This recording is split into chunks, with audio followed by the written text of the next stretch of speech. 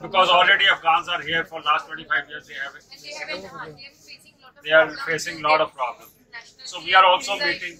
We are also meeting Mr. Rajnath to solve these problems also. I think by tomorrow we'll have an appointment.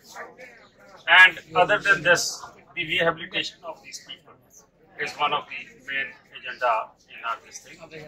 And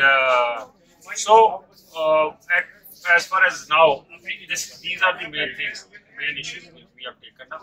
And we have met Sushma Swaraj. We have given the Afghan embassy people have come. They have assured us that we have asked that we want a high-level delegation to go there. They said we will arrange for a delegation. They say that we condemn this violence because it is not only Hindus and Sikhs, Muslims are also killed every day over there.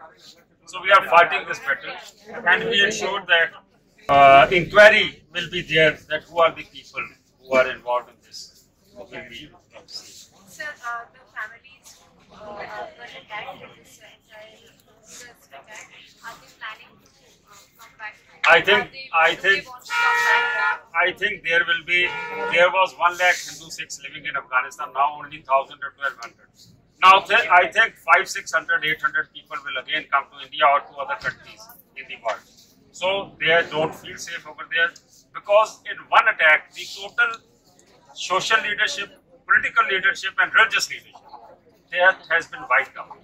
So I think there's a big fear and fear psychosis in the mind of these people. So I think migration will